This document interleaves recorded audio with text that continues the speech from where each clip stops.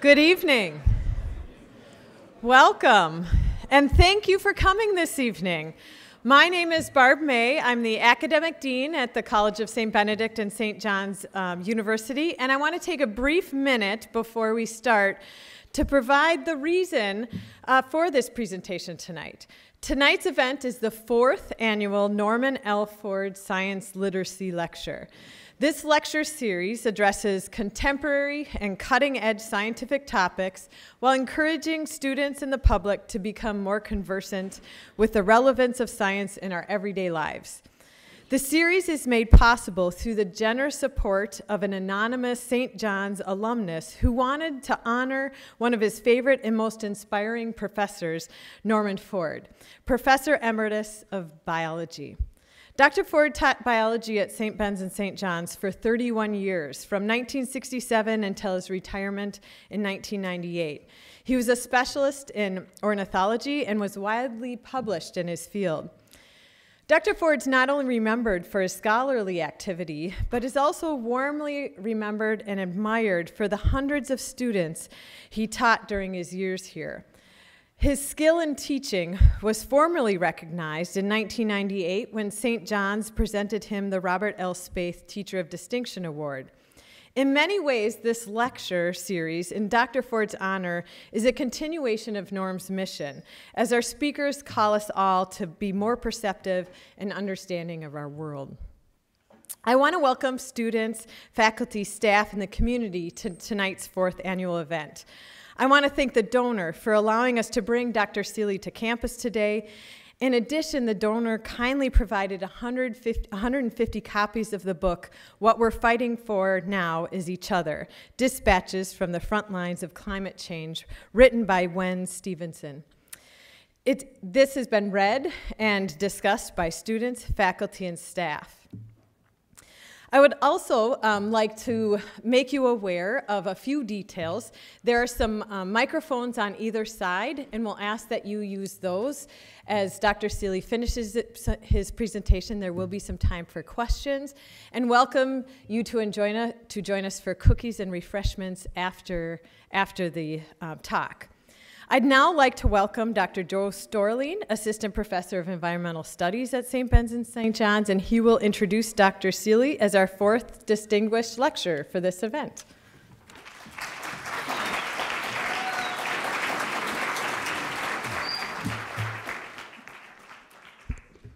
Thank you so much. It's great to see so many student faces here this evening, as well as my faculty peers and colleagues. It's certainly my distinct pleasure this evening to introduce Dr. Mark Seeley as our 2018 Norm L. Ford Science Literacy Lecture Series speaker.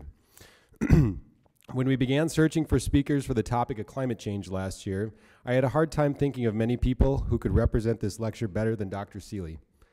Mark is a well-known and highly respected in the scientific community for his ability to take complex scientific problems or data and present it in a simple, elegant way that anyone can understand or relate to.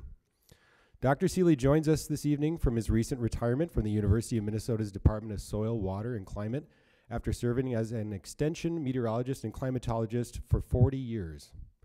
He remains a distinguished member of that department through his new role as Professor Emeritus. With the University of Minnesota, Dr. Seeley managed the Weather and Climate Education Program, as well as doing research and teaching. Throughout his career, Dr. Seeley's outreach and service to our state and its citizens has been inspiring. Since 1992, he's been providing us with weather and climate information through his weekly newsletter blog, Minnesota Weather Talk.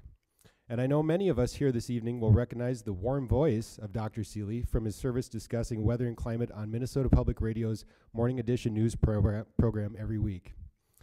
Dr. Seeley has also helped Twin Cities Public Television produce award-winning documentaries on Minnesota's most memorable historic weather events and how climate change is affecting the state's infrastructure and natural resources. He is the author of the Minnesota Weather Almanac. First edition came out in 2006 and then updated again, second edition in 2015. He also is the co-author of Voyager Skies, The Weather and the Wilderness of Minnesota's National Park, which is an award-winning book about the state's only national park. Dr. Seeley's been honored with numerous awards, some of which include the Minnesota Crop Production Retailers Association Outstanding Service Award, Minnesota Agri-Growth Council Distinguished Service Award, the Seeley Prize in Agriculture for Lifetime Contributions of Knowledge to the Agricultural Sciences, the University President's Award for Outstanding Community Service, the Scientific Communication and Education Award from Sigma Xi, and the University of Minnesota Extension Dean and Director's Award. Finally, Dr. Seeley knows the history of climate in Minnesota, period. I don't think there's anybody else that knows as much history of our climate as the guy coming up here in just a couple minutes. He knows our climate is changing, and he's been a champion for alerting us to the need that we need to take action. Tonight, Dr. Seeley is going to touch on this and provide some lessons that he's learned in his 40 years career as a climatologist. Please join me in a warm CSB SJU welcome for Dr. Mark Seeley.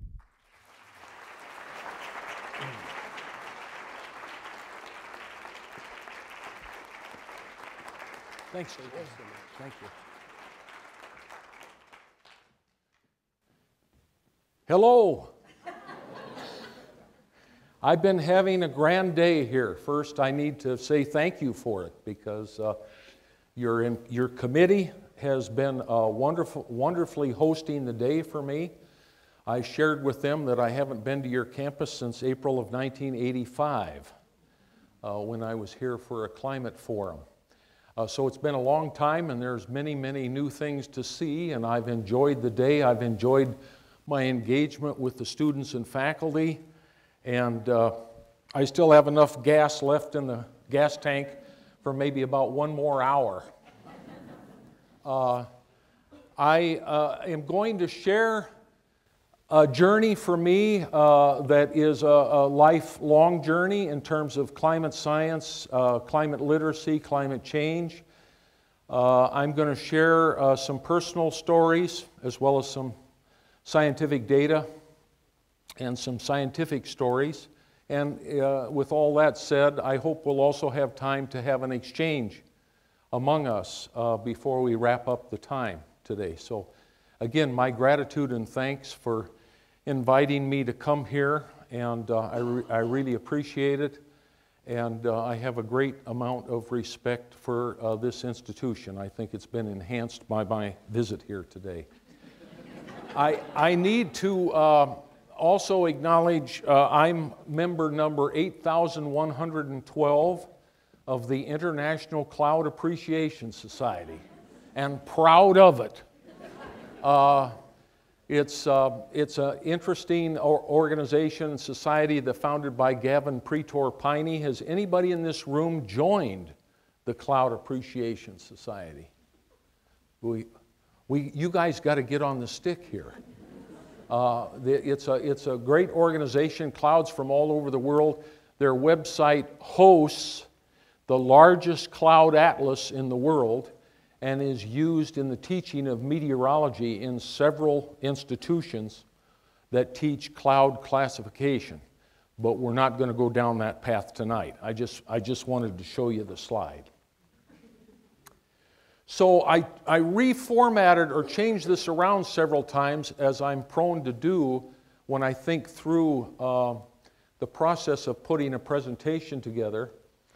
The ethics of scientific communication and the challenges to public education about climate change, a Minnesota perspective.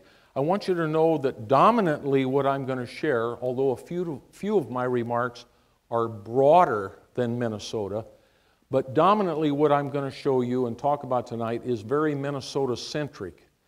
The reason I do that is by experience I know that people of our state, regardless of whether they're students or seniors or engaged professionals or whatever their call in life at the moment is, are more inclined to be engaged by what's happening in our own backyards.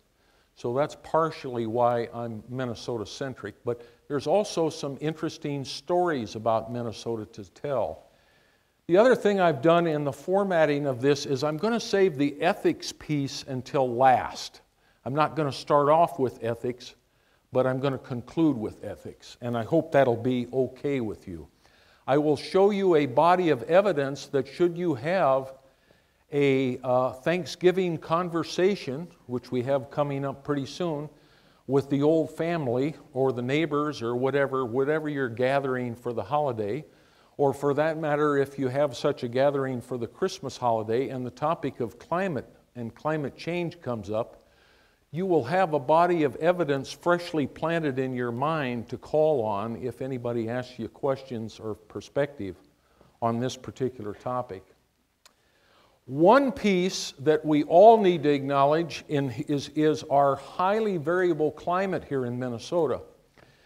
We not only live in one of the most highly variable geographic climates in the USA, we live in one of the most highly variable climates in the world.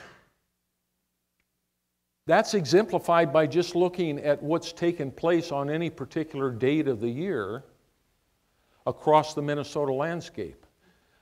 So for example, on today's date, we have the same day length in play, we have the same sun angle in play, but here in Collegeville, we've had 76 degrees back in 1989, and we had 18 degrees in 2002. We had a thunderstorm with over 1 inch of rainfall in 2010, and 7/10 of an inch of snow in 1981. So Mother Nature's roll of the dice on this particular date has brought quite a broad range of conditions. We're also one of the few states, we're one of the few geographic spots in the Northern Hemisphere that's had 114 degrees in the summer and minus 60 in the winter. So that requires creative wardrobes. Another premise or piece of basic framework that I need to lay out for you is not mine at all. It's Professor Stan Chagnon, one of the most decorated climate scientists of the 20th century from Illinois. But many of us in the discipline still use his famous paper from the 1990s, in which he wrote and described and used a graphic to illustrate the changing perspective, the changing human perspective of how we, as a species on Earth, perceive climate behavior. So if you'll bear with me for a moment, the stationary perception of climate behavior, graphically illustrated in the top graph here, is our founding fathers' perception of climate behavior. And that is premised on the notion that if you measure climate at the same point on Earth day after day for enough years, you will gather all the knowledge you need to know about climate behavior at that geographic point. You'll be able to describe the means or the central character, the average temperatures or precipitation, if you will, the seasonality and what the seasons look like, the extremes, the standard deviations, if you're a statistician, a whole range of things. The country for well over 150 years or so was built on this premise. This was the stationary perception of climate behavior. Then the middle graphic, we got along to the middle part of the 20th century, and climatologists started discovering, especially in places like Minnesota, that the climate did behave sort of like a stationary perspective, but the variability about the central characters, the variability about the means, waxed and waned. And what they meant by that was that sometimes it seems like the climate got stuck in a rut, and one year was like the next, was like the next, was like the next. And so one year was a good predictor of what next year was going to be like.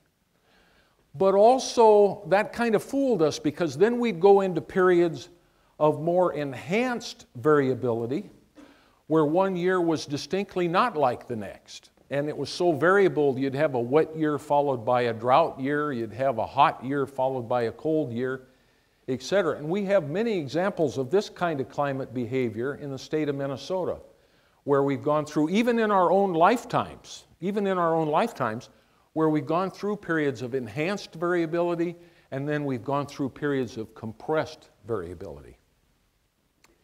And now, in the last couple of decades, especially the last couple of decades, the trend shift perspective of climate behavior has taken hold.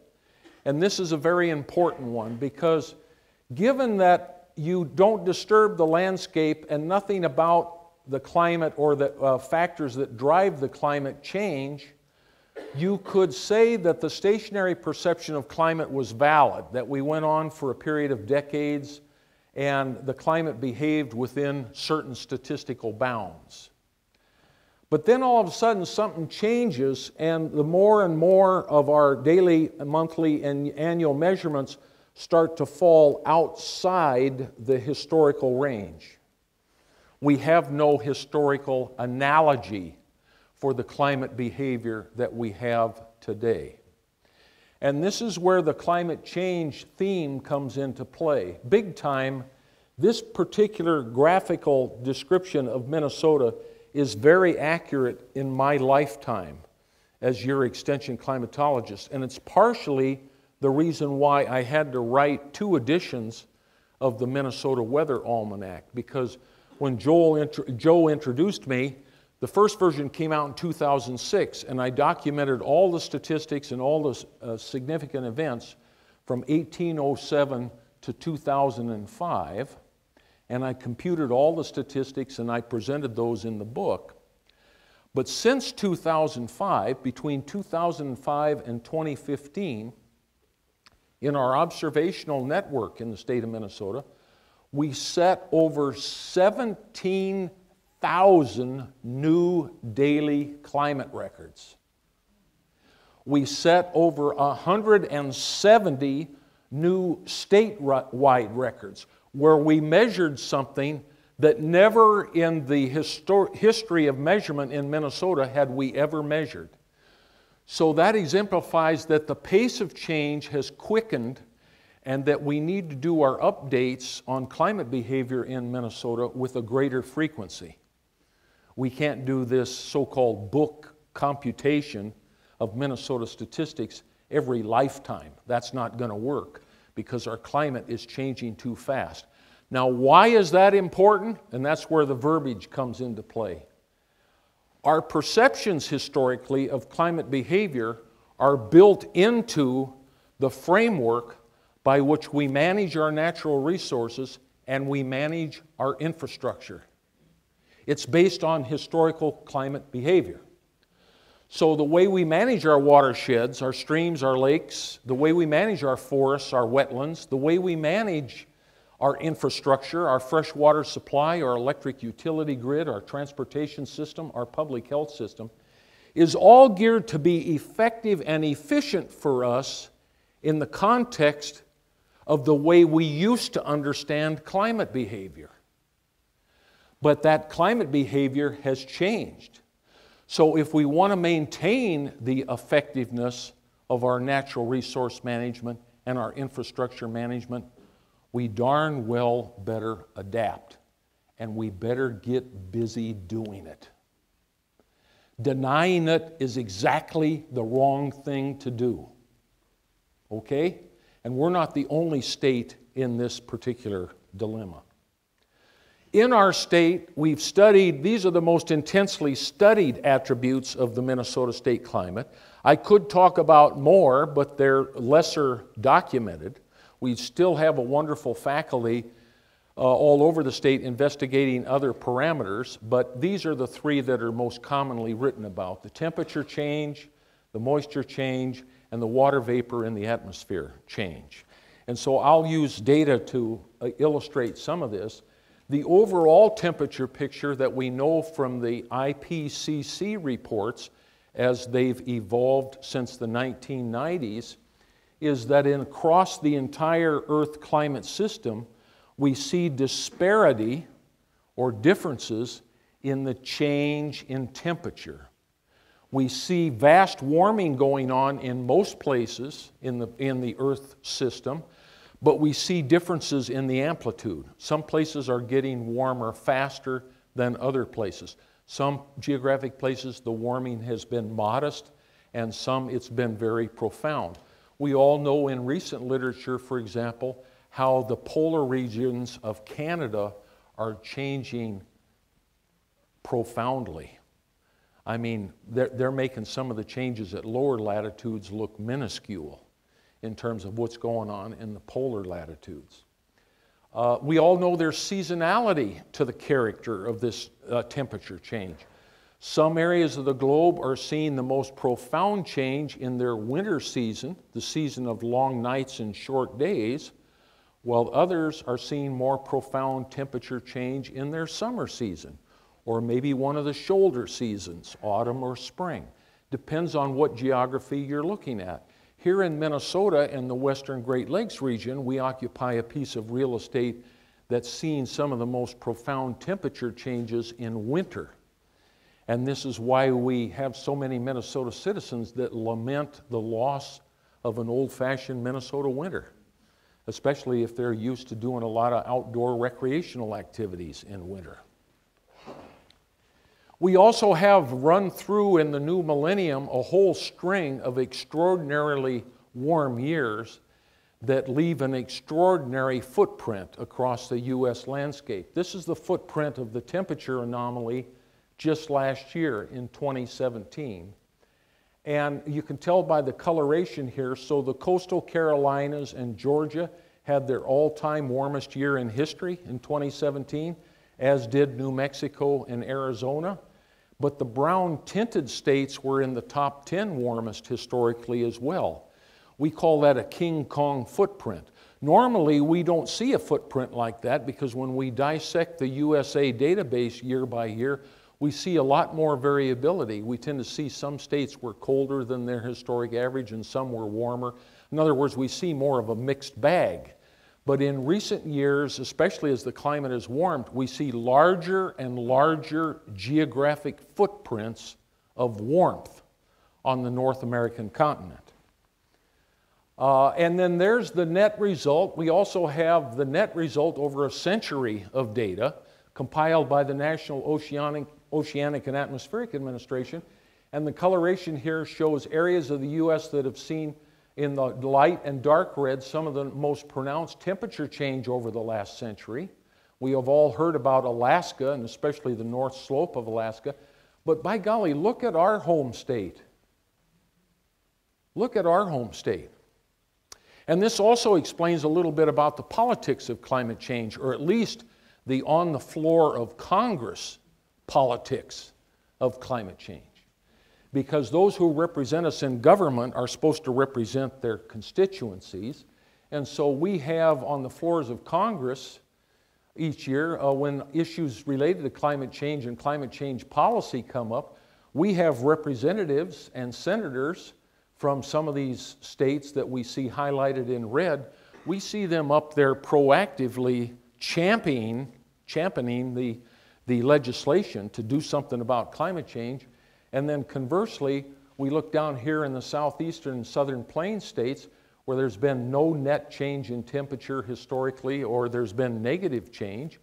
And these representatives are standing up there saying, what are you talking about?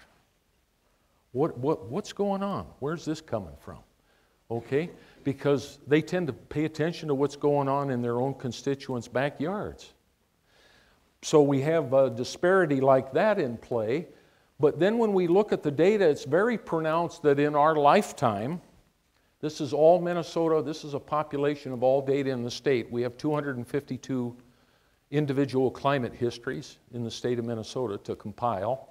And if we pool them all together, you can see the extraordinary number of years, warm years, that we've been going through in our lifetime. And you can see where the trend line dissected back to the late 19th century lies here. You can also see the seasonality character to it. It's a more steeper upward slope in the winter season, December, January, February, which is now statewide 4 degrees warmer than it used to be. And we have some individual geographies in Minnesota where it's 6 and 7 degrees warmer than it used to be. And then we have a little more modest slope in some of the other seasons of the year.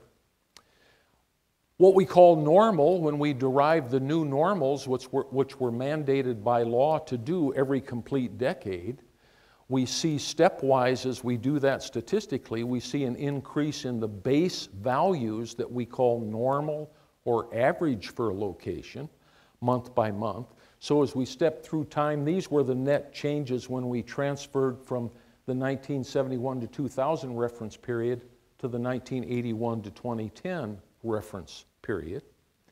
These will change again, almost universally in a positive direction, when we migrate after 2020 to use the 1991 to 2020 period as our normals or averaging period.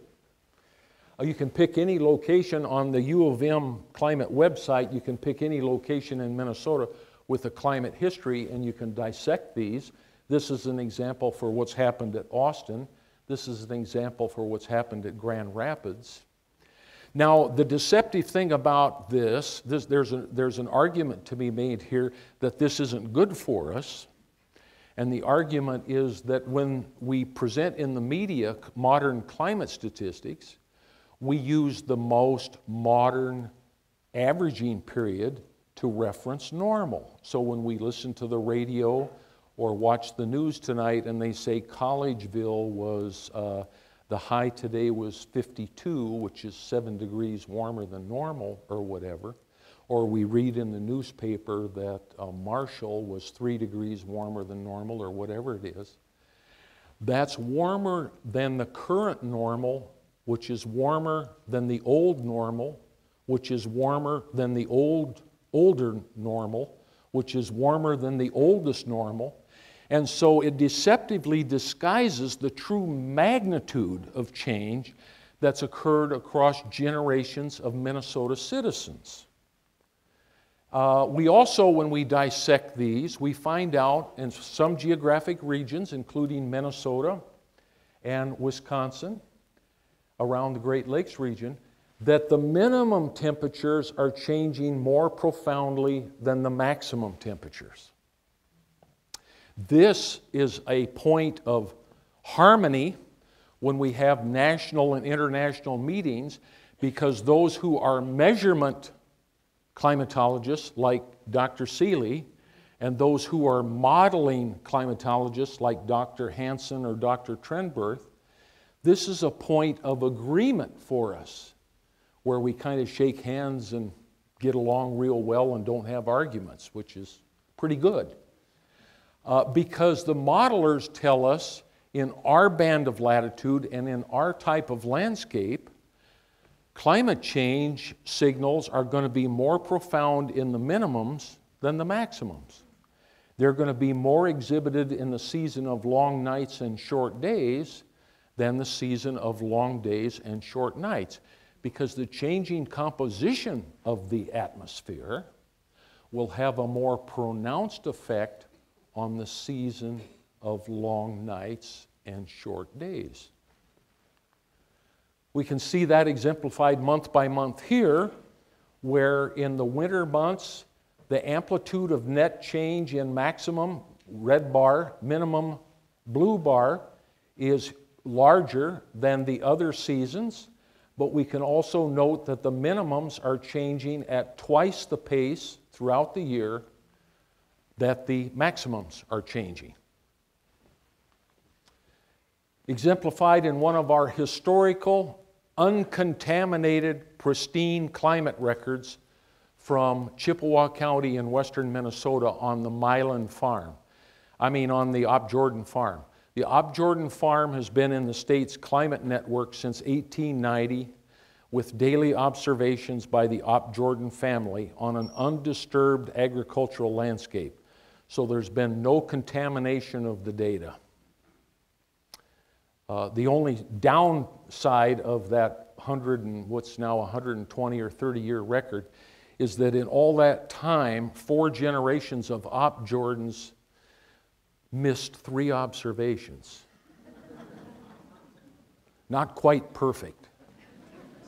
But nevertheless, you can see the net change there in their values. So formerly, back in the middle and late 20th century, average January minimum was minus 4.3. Today it's almost plus 4. Same landscape, same position in the Minnesota landscape. Same thing with February or March. Huge scale changes. Aside from the central character, we also look at the extremes. So the population of extremes, for example, nights in the winter season with a reading of minus 30 or colder. Those are disappearing. Those are showing diminished frequency. with changes in our climate. We don't get as cold as often as we used to. And so the bragging rights of, we talked about this with the students a little bit earlier today, you know, the bragging rights of the nation's icebox in International Falls as kind of the coveted place for manufacturers to test their products, the durability and endurance of their products. That's going to be gone in a few more decades because, quite frankly, the climate of International Falls is going to be analogous to the climate of the Twin Cities today. In looking at precipitation, the observed precipitation, now this is a more complex one, and the models tell us it should be complex. They dovetail nicely with the measurements. Some areas of the globe are getting drier, some are getting wetter. In Minnesota, we happen to be in a landscape that is getting wetter, and we followed that trend in 2017 in that historically we ranked 84th, which is in the wet part of the distribution. And then if you look at the century-long trends, you see all the green highlighted area in our country that's getting wetter and wetter. And conversely, you see the brown highlighted area that's getting drier and drier. We had a conversation over dinner tonight where I pointed out my friend Nancy Sellover in the Arizona State Climate Office has been trying to convince Arizona lawmakers that after 21 consecutive years of drought in northern Arizona, their climate might be changed. You know, but there's still a lot of people that live in Arizona and are responsible for governance in Arizona that think the Arizona climate is going to revert to the 1960s one day. But we're in one of the wetter ones, and almost all of our data substantiate this. Here's the statewide trend with all observations factored in, and you can see the trend towards wetter years. We're almost 3 inches wetter in total annual precipitation than we used to be. Here's the geographic footprint of that. So I'd like you to pay attention to the light and dark blue coloration on the Minnesota map, which is an average annual precipitation of 29 inches or greater. This is what that distribution looked like 1891 to 1920. Here it is with a shrunken area during the Dust Bowl era of the 1930s. So we just had the southeastern parts of the state that had that much average annual precipitation. Then it began to expand in the later 20th century, and now slightly over half the Minnesota landscape has an average annual precipitation of that amount or greater. The seasonality, again, like the temperature seasonality, is somewhat variable in the slope of the line or the trend line, but they're all upward in each season of the year. And then the normals have changed across time. So again, you can pick any of the individual climate histories in the state, and you can see how the normals have changed, and they're wetter. So that Faribault, Minnesota is now 31% wetter than the 1921 to 1950 period. Grand Rapids is now 22% wetter. And you can look at this for a variety of locations around the state. Now, very importantly, and those of you that have listened to us on NPR or on TPT over the years, or those of you that have read the Minnesota Weather Almanac know that embedded in that signal of overall increasing annual precipitation is another disturbance in the climate character, and that is the increased frequency of intense precipitation events. And the National Weather Service has studied this very intently. So the frequency, even here at Collegeville, I looked at the stats, and the frequency of, say, 2-inch rains, 3-inch rains, 4-inch rains, etc. And it's all upward. It's all upward. Now, one revealing paper, a study that came out in the last 5 or 6 years, the American Association of State Climatologists did a nationwide study on what they called the incidence of these mega rain events. So first off, how did the AASC describe a mega rain event? It's down here at the bottom. It's a large thunderstorm event that produces a 6-inch rainfall total in less than 24 hours that covers a minimum of 1,000 square miles. So it's a big swath, it's not a little swath, and has a central core value of 8 inches or greater. They did this state by state. I'm only showing you the results for the state of Minnesota. In the first 140 years of our Minnesota state history, we had 7 of these. Highly destructive. Some of you that are a bit older in the room probably remember this one from 1987, as I do, when we got a 10-inch rain in the Twin Cities in 6 hours. And we completely flooded out the whole system in the Twin Cities. But the disturbing feature in this study is that since 2002, we've had 7 more. So 7 in 140 years, and then 7 more since 2002. Very, very, very destructive. There's a lot of difficulty in trying to mitigate a storm of this intensity. The other characteristic deserving of attention about these type of storms in our Minnesota geography is that they have no preferred geography. They can occur anywhere in the state. They can occur up on the Canadian border around Lake of the Woods, east central Minnesota, western Minnesota, south central Minnesota, southeastern Minnesota. They can happen anywhere. And we've had these deliver up to 17.7 inches in one storm total. Now, how do you cope with that? In addition, the variability is amplified. I talked earlier about variability, and variability is another important character of climate behavior. And so, aside from those intense storm events that affect some Minnesota geography year to year, and of course the geography in play this year in terms of extraordinary wetness is southwestern Minnesota. Many of those areas, for the students that are from southwestern Minnesota, you already know you're in for maybe a historically wet year down in that neck of the woods. But also the areas that get missed then go into drought. And so you can see what's happened here. The new millennium has shown a frequency of severe to extreme drought that has mandated or shown up in 2005, 6, 7, 8, 9, 10, 11, 12, 13. That's kind of a disturbing frequency in having to cope with severe to extreme drought. In 2012, we had nationwide the largest declared drought in our country's history.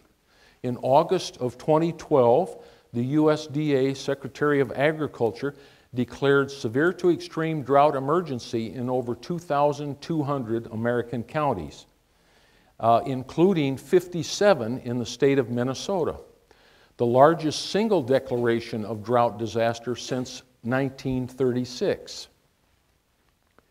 Here's what 1936 looked like. But in 2012, there was what we call a singular characteristic that was different than all previous droughts in Minnesota history. And that's depicted on this map, where the color coding shows the counties in Minnesota that were declared for disaster, drought disaster, with all symptoms of drought in play.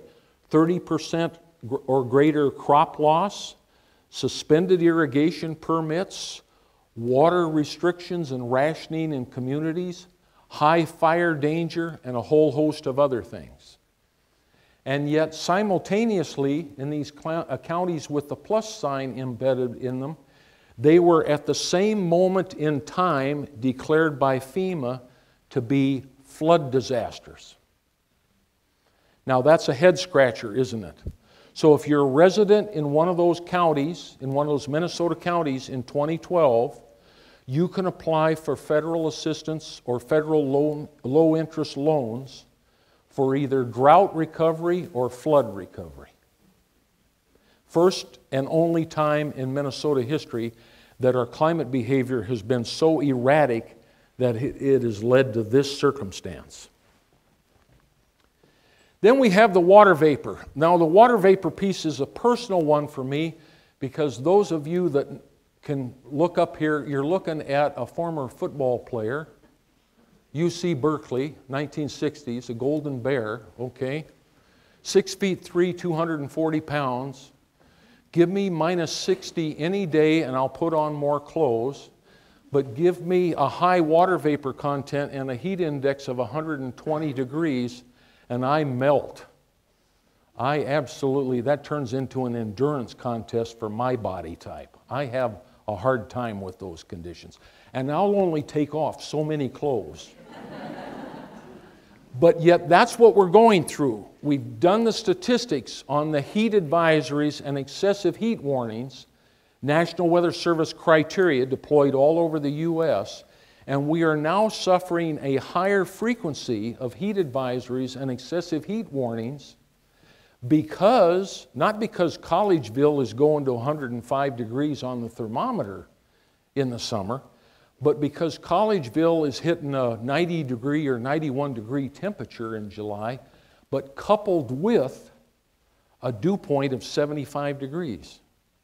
So it makes the heat index feel like 130, maybe 120 or 115. Now that's pretty hard on our human physiology. That's pretty stressful. And we've seen areas of the state with 80 degree dew points. All these observers through the state since 1996 have reported at least one day of an 80 degree dew point. And with the heat index history in the state of Minnesota, documented in my book, goes all the way back in its documentation to 1883. And we actually had loss of life in Minnesota in the heat wave of 1917 and 1936. In fact, 1936, we lost over 900 Minnesota citizens to that July heat wave. But all the red highlighted years are heat waves associated not with the mercury thermometer reading 110, but with the dew point spiked at 70 degrees or higher, coupled with a 90 degree temperature or higher. And then we had this remarkable day of July 19, 2011, where the Weather Service throughout the midsection of the country had to put out an excessive heat warning. We had dew points in the 80s. We had these record-setting heat index values reported from all these Minnesota communities. And these are still the records today. This was just back in 2011. And in Moorhead, Minnesota, we had 97 degrees with an 88 degree dew point, and that was later certified as the highest heat index ever measured in the USA. And tied Furnace Creek Death Valley as the highest value ever measured in the USA. Now, what American citizen would logically associate the climate of Moorhead with Furnace Creek Death Valley? I don't know. That doesn't seem logical to me, but nevertheless, that's what we measured. Consequences. So when we think about the data, as you've heard me say, kind of slap you in the face, especially when you're observing things with greater frequency that haven't been observed before, and it translates into real-world impacts. So we have soil and lake freezing behaviors that have changed. So the season in which our soils are frozen, and I'm sure Joe's read about this, or if you're a hydrologist, you've read about this, our lakes are frozen for lesser calendar days. Our soils are frozen for lesser calendar days. Our farmers have to change the way they manage soils. So those who apply fall nitrogen don't want it all to volatilize and disappear into the atmosphere. So they have to wait later and later and later and later in the autumn season for the soil temperatures to cool down below 50 degrees. We see in the biological consequence, we see now that a lot of our insect species can overwinter and survive here. Or plant pathogens, plant diseases for that matter. Or we see reduced heating degree days, so that kind of helps the pocketbook in that we maybe don't have to run the furnace quite as much. We see change in plant hardiness zones. So the Minnesota Landscapers Association loves this because now when you buy a new house or move into a new property, or say you do a commercial construction and you want to landscape it, you have a broader array of plant material with which to landscape it, because the number of planting zones in the state of Minnesota has increased because our climate has changed. Longer frost-free growing season, increased number of freeze-thaw cycles. We were talking about this a little bit earlier today too. How many of you think our roads are well cared for? Okay, we now in the average Minnesota winter, from the southern half of the state down to the Iowa border, have 5 times more winter freeze-thaw cycles than we used to have. And our roads don't like that. Our roads don't like that at all. We've got changes in animal migration, hibernation, foraging, a whole bunch of things. Carol Henderson, our bird biologist with the DNR, says that we now have at least 17 bird species that don't migrate out of the state. They just stay right here. We have longer exposure. The mold and allergen season has increased. Maybe some of you have suffered from that. But the Mayo Clinic has written a great deal about this. And then we have, as I mentioned before, the heat advisories. What about the tropical dew points? Again, we have a biological effect. There's justification, there's climate justification for why the University of Minnesota recently developed and deployed the new Invasive Species Research Center on the St. Paul campus. Because we had to. The climate is carving new niches in the state of Minnesota that are suitable for a variety of new species. More attention on livestock and the stressors on livestock, and more environmental controls for the livestock producers in the state. And increased demand for environmental controls. Any building that requires real stringent environmental controls is having to revisit that because the stressors are tending to make it harder and harder for that kind of thing to take place. In terms of the moisture side of things, we're altering more drainage systems. Tile drainage has quadrupled in my lifetime. The area under tile drainage in our farm sector here in the state of Minnesota since the 70s has quadrupled. Runoff sediment shoreline management, huge efforts now, especially to protect our lakes. Change in storm sewer runoff designs. Many cities have redesigned their storm sewer runoff systems for higher capacity because they've had to. They don't want all the houses, basements flooding all the time. Modified fisheries, we've heard from the DNR about that, and about mitigating flood potential. The Association of Minnesota Floodplain Managers has had their work cut out for them in recent decades, trying to mitigate the flood risk on all kinds of watersheds. And even setting them aside, we have the Army Corps of Engineers building a $2.1 billion diversion on the Red River around Fargo-Moorhead now. So we are seeing consequence associated with these. And then this finally gets us to the point of dealing with science and science ethics, albeit mostly related, at least in my experience, those ethics related to climate change.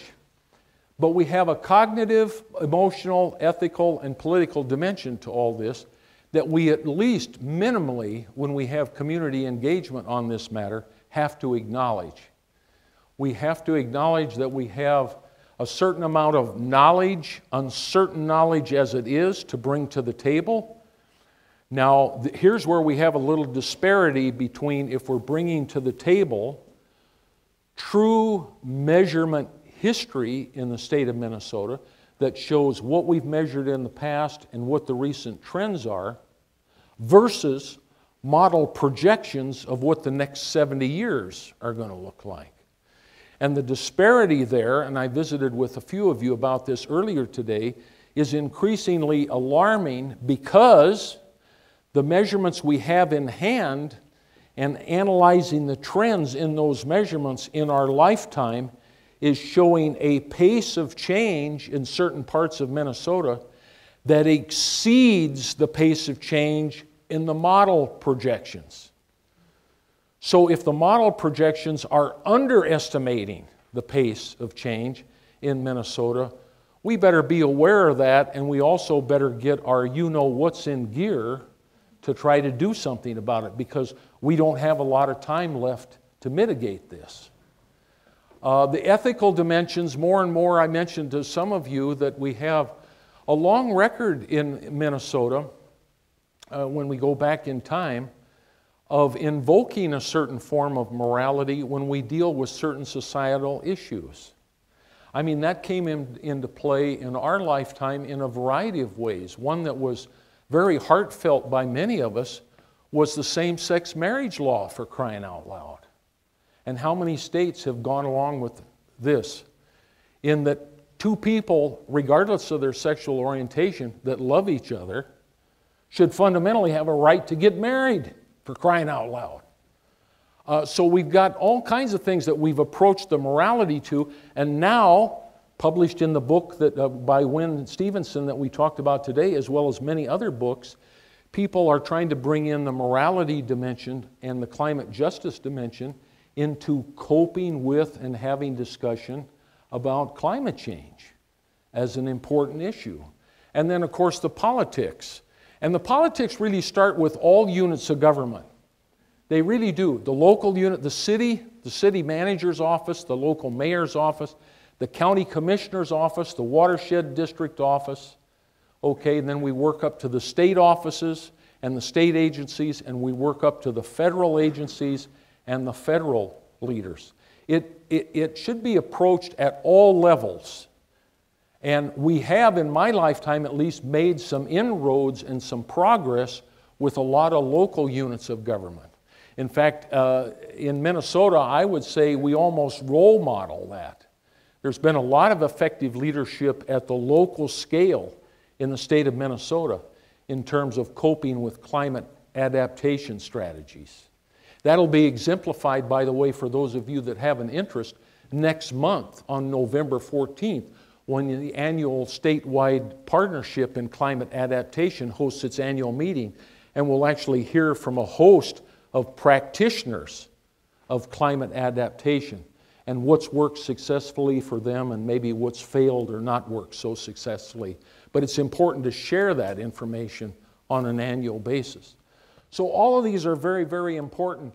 One other role model, I mentioned role models earlier, and some of us have tried to think, how can we have a national leadership that analogous to what Teddy Roosevelt did back in his day, as making conservation and the practice of conservation in the American landscape an American value.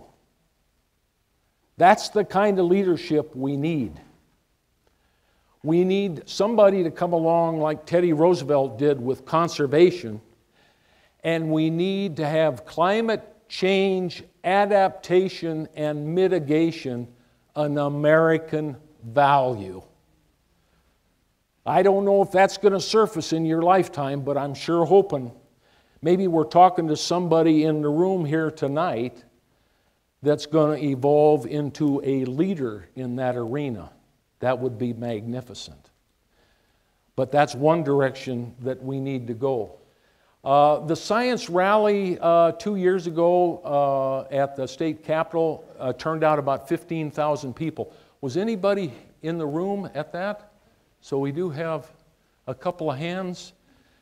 That was a magnificent turnout to support science in the very first months that Trump and the Trump administration took office. And it was needed. We needed to have a supportive public demonstration for science, because we've been, quite honestly, had a science attacked and distorted by misinformation over the last 2 or 3 decades, and we've got to shed that. We've got to find a way to get around that. And then when we talk about the dialogue and spiritual, I'll share this. We have 2 entities that I'm proud to have worked with, although it was right at the end of my career, so I didn't necessarily put together a long track record. But the Minnesota Climate Adaptation Partnership Committee was founded in 2007 under Government Pawlenty, and it brought together a whole host of organizations to work on promoting climate adaptation, because we were already seeing the significant impacts of climate change in our state. They were already surfacing in a variety of arenas: public health, transportation, water management, agriculture, energy, et cetera, et cetera. And we've worked continuously to expand that partnership and build it into what I refer to as a practitioners conference, where we routinely each year get together and we learn from each other about, at all scales, what can work and what doesn't work, who to partner, who should be the partners involved, how do you go about deploying this, how do you go about raising money for this, how do you go about measuring the impact of this. And we've got many, many, many enthusiastic champions of this movement operating within the state. And I'm hoping that that just carries on forever, because we need that. We're not the only state doing that. There are, in many other states, at least 24 other states, there are similar entities operating in those states, taking this type of approach to climate adaptation. And then 2 Mays ago, in the May of 2016, we hosted the National Adaptation Forum.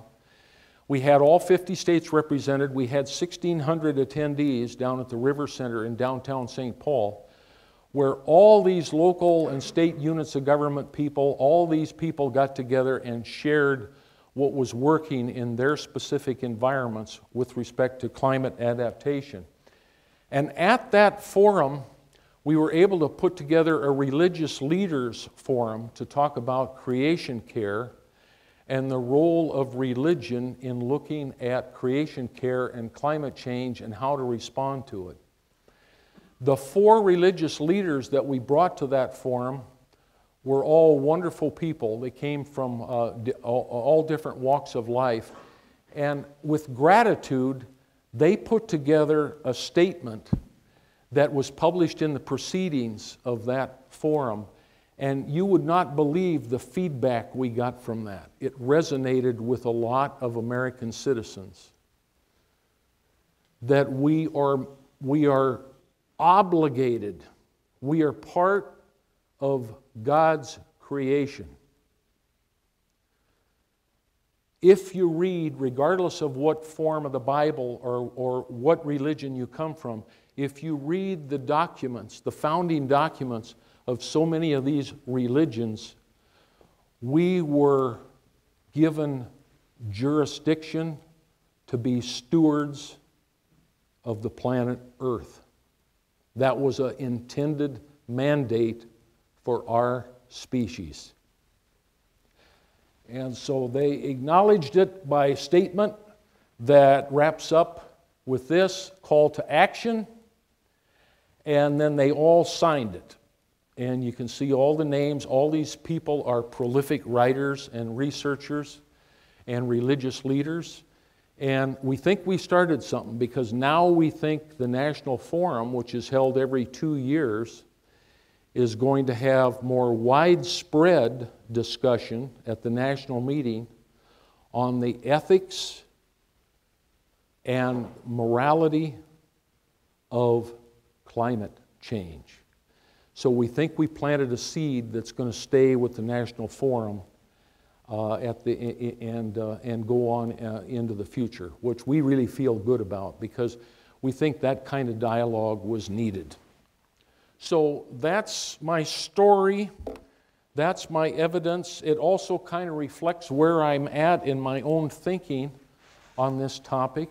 I am dedicated to continue, as they say, once an educator, always an educator.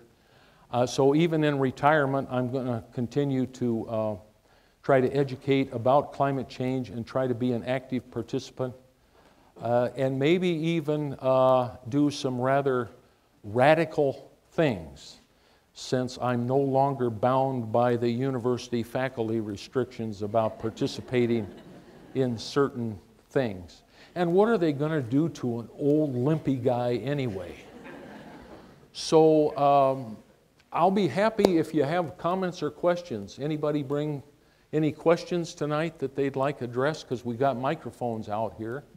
And anybody want to, any brave souls, you want to come up to the microphone?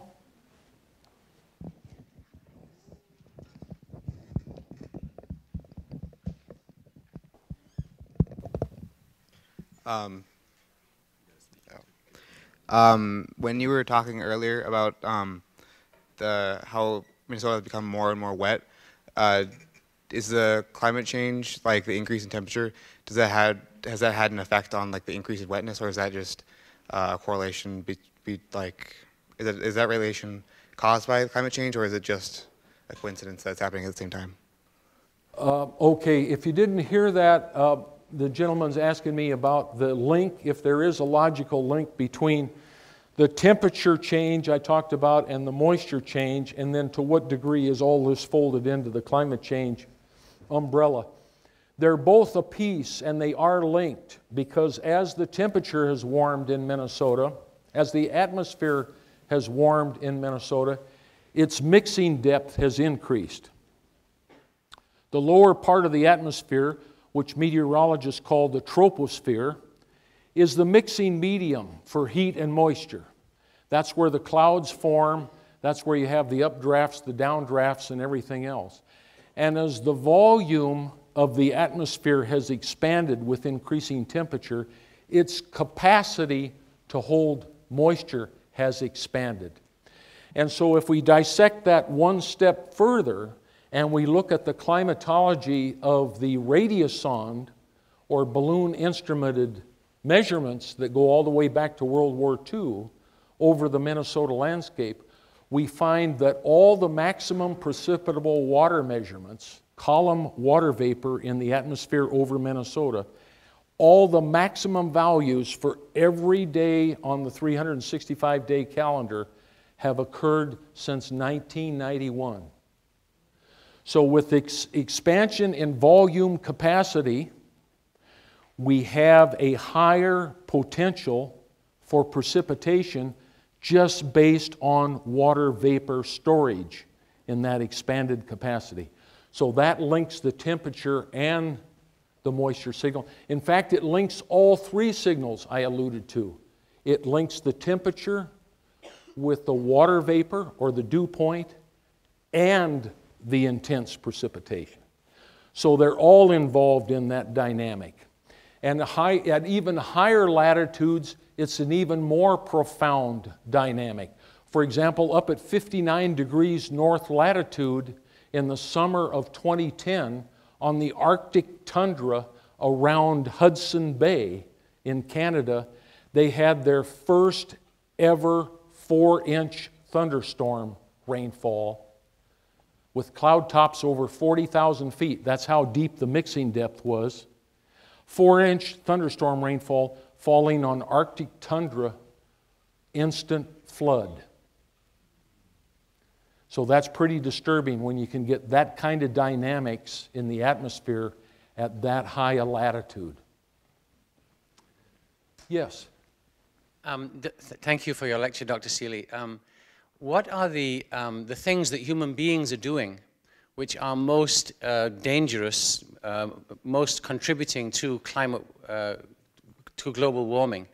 And so the other part of that question is, in practical terms, what would you say that we need to do or avoid doing in order to try and help not make the average temperatures increase even more than they are doing now?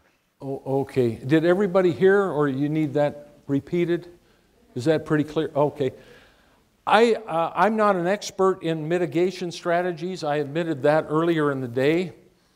I'm kind of a data measurements specialist, but I've interacted with enough scientists that I know there's two drivers of climate change that we could mitigate.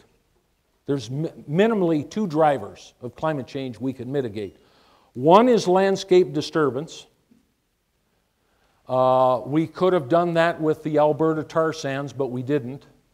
Instead, we took out boreal forest equivalent to the size of the state of Florida to develop the Alberta tar sands.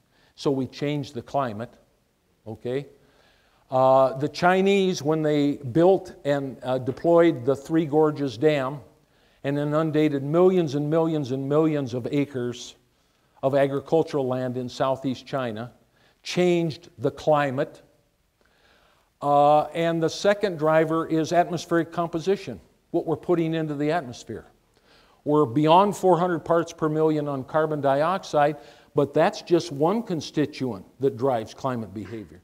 We got methane and nitrous oxide and a whole host of other things going on. And so if we could somehow find ways to mitigate that and mitigate that in a hurry, we could have a dampening effect. Now we're already, as you've probably read, all the models suggest that we're already committed based on what's already happened as of October 24th, 2018. We're already committed to a certain amount of climate change. Even if we had a net zero change in atmospheric composition as we migrate into the future. But we need to think about mitigating that. Where we break down, and unfortunately as scientists we can't answer the public question, and this is an important question, is when you look at specific climate change in a geographic region of the world, and I already alluded to the notion that there's a disparate signal. Some parts of the world are changing profoundly and some very little. But when you dissect that at the drivers of that net change, we don't quite have the answers yet.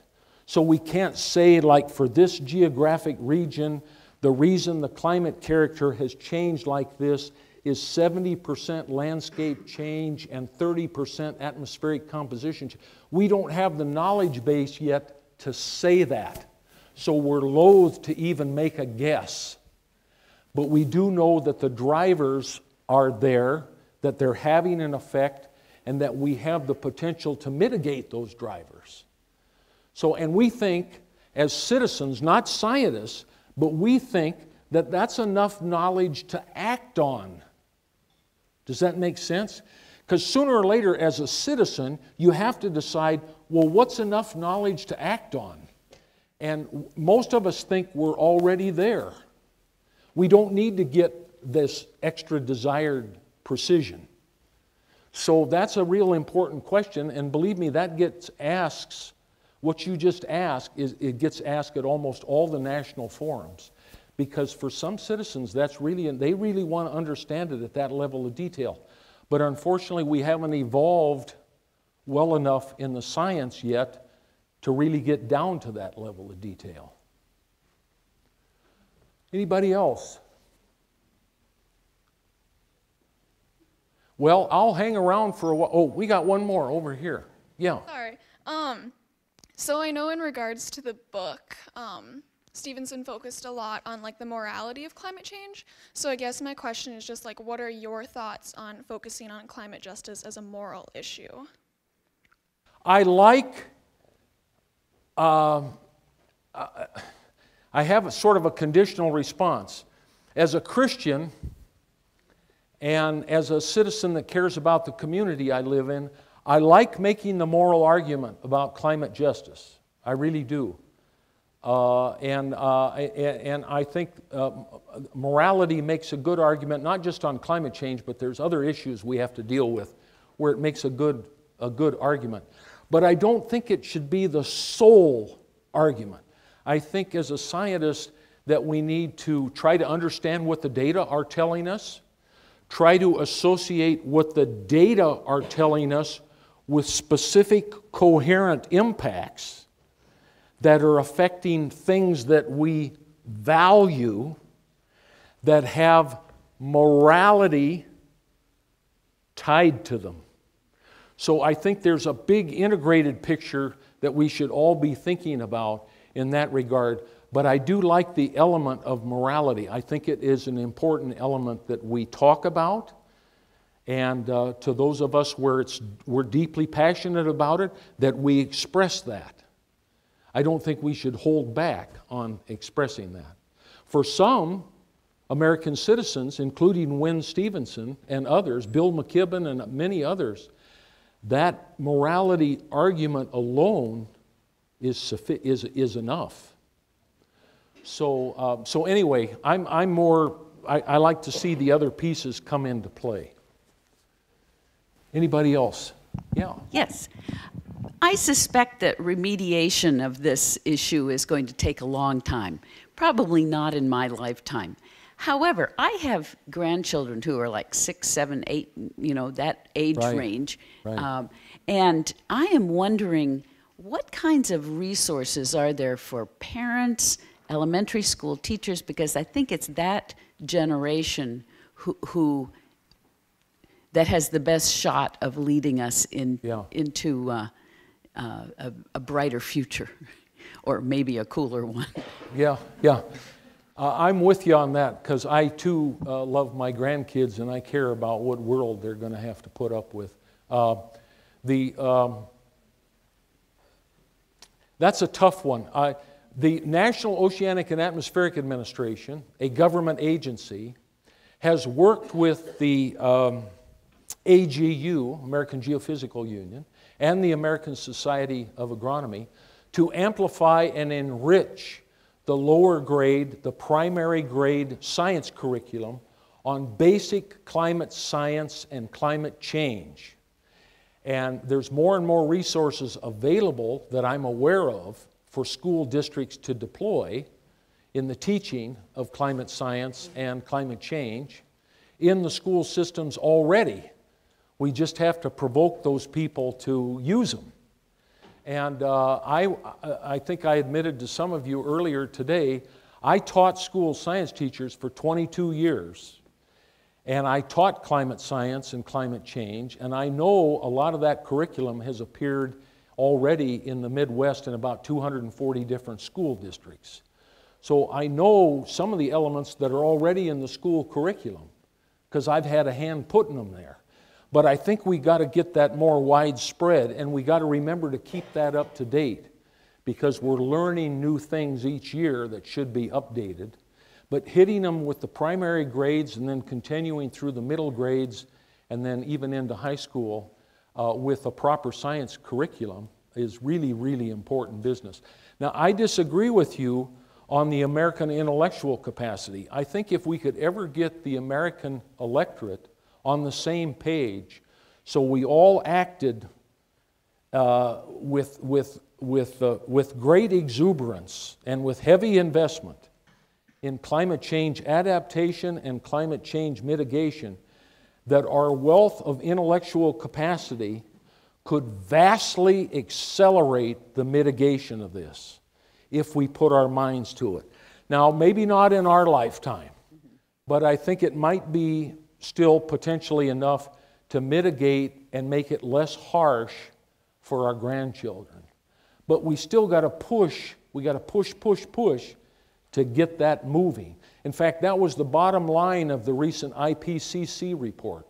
The recent IPCC report had a bottom line message: look, the pace of change in the Earth climate system is exceeding what the models tell us by the way we measure it. It's happening so fast that we're running out of time. We better get moving on this. And that was kind of their bottom line message. And they're not scientists who are in it like a game. They're not scientists who are trying to play the public. They're not scientists who are collaborating with some... This has got nothing to do with all these climate scientists getting together around a table and saying, gee, what's our public relations strategy going to be? Because we're not that type of people, for crying out loud. You know, this is just people trying to get out a sense of urgency based on pure science. That's all it is.